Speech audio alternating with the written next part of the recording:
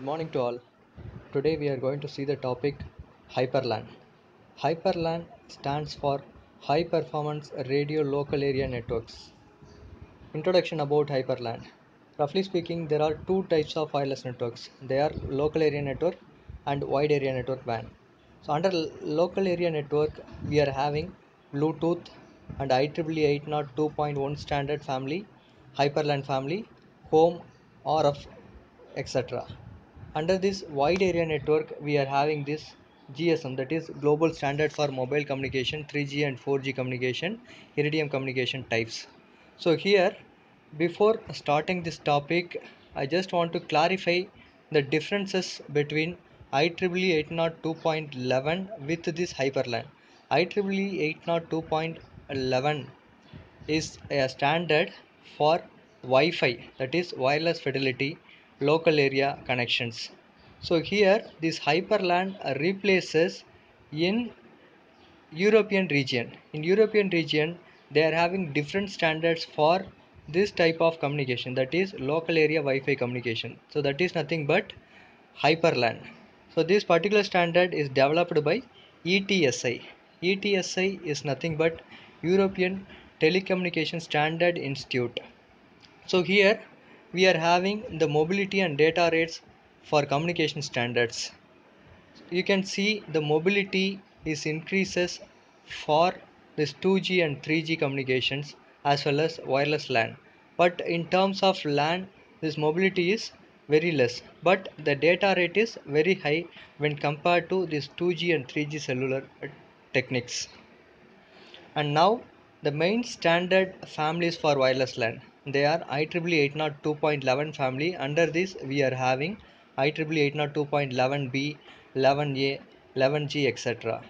And one more standard for European region is ETSI HiperLAN. So under this also we are having different types. They are HiperLAN 1, HiperLAN 2 and HyperAccess, HyperLink, etc.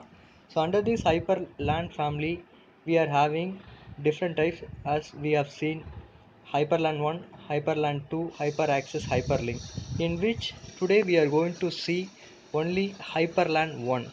So the description is it is used for wireless Ethernet and the frequency range is 5 GHz and the physical bitrate is 23.5 megabits per second. And now motivation behind this HiperLAN is massive growth in wireless and mobile communications, emergence of multimedia applications, demands for high-speed internet access, deregulation of telecommunication industry. So these are all the motivational factors behind this HiperLAN. The history, present and future of HiperLAN Type 1. HiperLAN Type 1 developed by ETSA, that is nothing but European Telecommunication Standard Institute, during the period 1991 to 1996. Goal of this HiperLAN 1 type is to achieve higher data rate than IEEE 802.11, that is nothing but Wi-Fi. So to achieve higher data rate, the data rate must be more than 1 to 2 Mbps and to be used in ad hoc networking of portable devices. What is ad hoc networking? The network which is not having any proper infrastructure, then we call it as ad hoc network. It supports asynchronous data transfer and carrier sense multiplexes with collision avoidance, and there is no quality of service guaranteed. Products: Proxim high speed range LAN 5 product family, which is having 24 megabits per second, 5 GHz, and also quality of service is guaranteed. The another product is Radio LANs. This is the product for indoor wireless LAN communication. Here we are having 10 Mbps speed with 5 GHz peer-to-peer topology. Now HiperLAN Type 2. We will see it later. We are concentrating only this HiperLAN 1 type. Typical application scenario: HiperLAN, a complement to present-day wireless access system, giving high data rate to end users in hotspot areas. So this is replacing the Wi-Fi. Typical app environment: we can use this particular network model in offices, homes, exhibition halls, airports, train station, etc. and this is totally different from Bluetooth. Why? Because the Bluetooth is linking individual communication devices, but here we can use this HiperLAN for broadcasting services. So this is the way we are connecting this HiperLAN. We can see the fixed LAN. Here we are connecting the access points. These access points are interconnected. If we want to convey the information from one mobile terminal to another mobile terminal, by connecting the HiperLAN, we are able to connect the access points from one mobile terminal to another mobile terminal. So this is the way it is getting connected. So here the access points connected by using handover signal. So here we are connecting the mobile terminal. So this mobile terminal is connected via the routers with intranet, and also the subnet masks are used to connect with the different types of networks. So this is the way we are connecting this HiperLAN. Now HiperLAN 2. Anyway, the architecture for HiperLAN 1. Here we are having the MAC, CSE and physical layer for this architecture HiperLAN 1. What is MAC layer? So this is medium access sublayer. CSE is nothing but channel access control sublayer, and finally we are having the physical layer, which is connected to the another network by using data link control layer and also convergence layer. Going to see the physical layer in detail. In the physical layer, we are having the data units, that is nothing but burst of variable length consist of preamble and data field and the reference configuration. So here in the physical layer, first we are having the data, that is the physical data unit, that is scrambling into the forward error correction coding into the second block. So after the error is corrected, which is interleaved with the mapping of data, and the mapped data will be transferred to this OFDM block. What is OFDM? OFDM is nothing but orthogonal frequency division multiplexing. So this is the multiplexing technique to transfer the data from the transmitter to the receiver. So after this particular process is over, the data will be divided into physical bursts. So after the data is divided, which will be transmitted to the radio transmitter, from there the data will be transmitted to the receiver. So this is about the physical layer of this HiperLAN. Here the spectrum plays a crucial role in the deployment of wireless LAN. Spectrum is nothing but a range of bandwidth which is used for transmitting or receiving the signals. Currently, most of the wireless LAN products operates in the unlicensed 2.4 GHz band, which has several limitations. That means we can use 80 MHz bandwidth spectrum technology, and also there will be interference. Spectrum allocation for HiperLAN 2 is available in this diagram. So now modulation scheme. So here we are using this OFDM modulation scheme. OFDM is nothing but orthogonal frequency division multiplexing. Under this OFDM, the robustness on highly depressive channels of multipath fading and intersymbol interference will be avoided, and it is spectrally efficient. It admits great flexibility for different modulation alternatives. It facilitated by the efficiency of FFT and IFFT algorithms. FFT is nothing but fast Fourier transform, and IFFT is nothing but inverse fast Fourier transform, which is used in DSP chips. And now the encoding schemes. Here it involves the serial sequencing of data as well as the forward error correction coding. Key features behind this HiperLAN 1. It is flexible for transmission mode with different coding rates and modulation schemes. Modes are selected by link adaptation. It will support different modulation schemes, that they are BPSK, QPSK as well as 16 QAM and 64 QAM supported. So in this table we are able to see different types of mode with different modulation schemes and code rate as well as physical layer bit rates. So now we are going to see the data link control layer. So in this data link control layer, we are having two different planes. They are control plane and user plane. So under this, we are having the higher layers. The first higher layer is CL SAPs. SAPs is nothing but system applications. CL is nothing but convergence layer. So first layer we are having convergence layer with the system applications. So in this convergence layer, which is divided into DLC control system application and DLC user system application. What is DLC? DLC is nothing but data link control layer.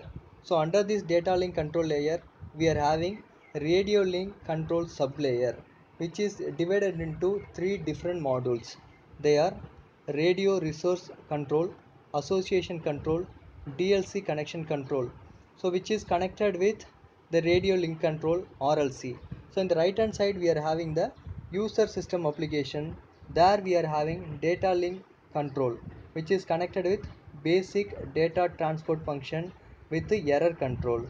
And finally we want to transmit after this connection of DLC control system application with DLC user system application. We need to connect with medium access control, which is used to transmit the data, and here we are having the modulation schemes. So after completing all this procedure, which will be connected to the physical layer for the transmission of data. Now there are three main control functions. They are ACF, RRC and DCC. Under this ACF, this authentication, key management, disassociation, encryptions, all these functions performed. Under this radio resource control function, the handover technique, dynamic frequency selection, mobile terminal, alive absent, power saving, power control, all these functions are performed under RRC. So under DLC, the setup and release of user connection, multicast and broadcast will be performed. So this is connection oriented. Therefore, after completing the association, a mobile terminal may request one or several DLC connections with one unique DLC address corresponding to each DLC connection, thus providing different quality of service for each connections. So based on the setup, the quality of service will be different. So now we are having this DLC max sublayer. So this is the basic frame structure for DLC. So in this we are having MAC frame, that is media access control and media access frame, and finally we are having media access frame. So here this media access frame is divided into different parts. They are BCH, FCH and ACH. So now we are going to see what is this BCH, FCH and ACH. So here we are having BCH is nothing but broadcast channel. It will enable the control of radio resources. FCH is nothing but frequency channel, which will extract description of the allocation of resources within the current MAC frame. And finally we are having this ACH. It is nothing but access feedback channel. It conveys the information on previous attempts at random access. Multi-beam antennas are used up to 8 beam supported. A connection oriented approach. Here the quality of service is guaranteed. And HiperLAN implements quality of service through time slots. QoS parameters, that is nothing but the quality of service parameters. We are having bandwidth, bit error rate, latency and jitter. And the next thing is the original request by the mobile terminal to send data uses specific time slots that are allocated for random access. The access point grants access by allocating specific time slot for specific duration in transport channel. Finally, the mobile terminal sends the data without interruption from the other mobile terminal operating on that frequency. A control channel provides feedback to the center. And DLC error control. DLC is nothing but data link control. So here how we are going to perform this error control mechanism. First we are having this acknowledged mode, which is having the selective repeat ARQ. And next thing is repetition mode, typically used for broadcast, so which will repeat the broadcasting service continuously. And the next thing is unacknowledged mode, which is unreliable and low latency. There are other features are available under DLC. They are radio network functions, dynamic frequency selections, handover, link adaptation, multi-beam antennas and power control. And finally we are having this quality of service support. For appropriate error control mode selected, scheduling performed at MAC level, link adaptation, internal functions. What are they? Admission, congestion control, and dropping off mechanism for avoiding overload of data. And finally, the conclusion, whether the HiperLAN stand replace 802.11. Already I said this 802.11 is IEEE standard which is used in US, and this HiperLAN is the replacement in European countries. There will be a fight between connection and connectionless scams of HiperLAN 2 with IEEE 802.11a. Current products under development and becoming available only offer 25 Mbps. Hyperlink 155 Mbps data rate still some way off. Wireless, which is useful as an adjunct to the wired world. Thank you.